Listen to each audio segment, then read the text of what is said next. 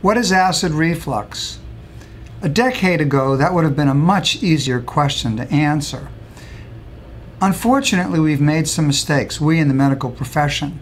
We have equated reflux with heartburn and heartburn with reflux, but it's not the case. In fact, this has caused some big problems.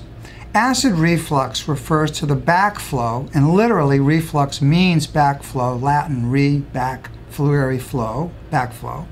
Backflow from the stomach into the esophagus or the swallowing tube, and then possibly even up into the throat. And into the throat, it goes into the sinuses, into the voice box, into the lungs. So acid reflux refers to the backflow of gastric contents, stomach contents, upward. And indeed, as you'll see, this is divided into different types of reflux. Reflux that affects the esophagus or the swallowing tube, and reflux that affects the airway and even the lungs.